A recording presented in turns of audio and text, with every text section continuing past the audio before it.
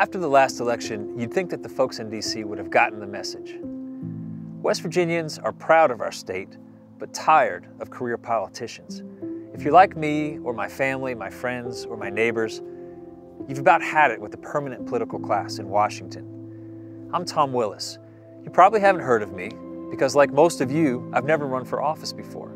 Instead, I enlisted in the West Virginia National Guard and served as a Special Forces Green Beret for close to 18 years. I'm a proud West Virginia father of 3, husband, National Guardsman, and West Virginia business owner. I'm the kind of guy that gets things done.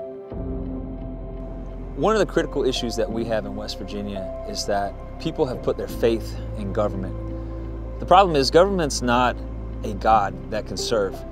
The government has a vital and important function, but it shouldn't come at the expense of family. It shouldn't come at the expense of faith. We keep sending the same politicians back to DC, but what do we get? More excuses and promises, more inside deals and foot dragging, career politicians that make promises here, but then go to DC and cash in. Well, distrust leads to disgust. This country is governed by the rule of law, not the rule of a privileged few. And it's clear it'll take somebody from the outside to remind the politicians who they work for.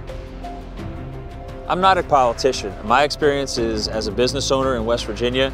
I'm the proud owner of the historic Glen Ferris Inn, and as a military man. I'm a military officer, I'm a Special Forces Green Beret. My qualifications, frankly, are far more real than anybody with a career in politics. Being a West Virginia business owner and a veteran, I think are the skills it's going to take to lead us to the next level in West Virginia, where we go from last to first. Our motto in Army Special Forces is to free the oppressed. I'm going to take that motto, to free the oppressed, to Washington, D.C. and fight for the people of West Virginia. Getting government to work for West Virginia won't be easy, but my faith in God, hard work, and the love of my family have never let me down.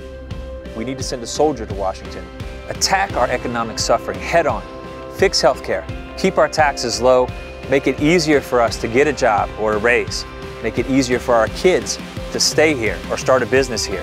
Stand up for our military, our police, and don't apologize for our country or our values. As a soldier, I'm going to take the fight to Washington on your behalf. We're going to fight for our coal industry. We're going to fight for the single mom struggling to feed her kids. We're going to fight for the West Virginia business owner struggling against government overregulation. We're going to fight for West Virginia. I'm Tom Willis. I'm running for U.S. Senate because it's about time we put West Virginia first.